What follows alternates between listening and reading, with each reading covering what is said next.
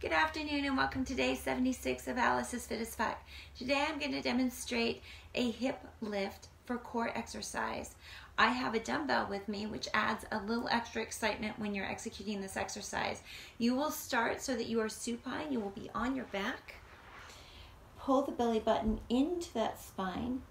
You will grab the dumbbell, place it between the feet as you raise them up above the hips. Keep those legs straight, flexing the feet, hands are at your hips. You will engage the core and lift those hips and the legs directly above those hips. Try not to swing forward towards the chest or towards the head. It is a very small lift, pushing up, 16 to 20, 3 sets, engaging that core, and there you go.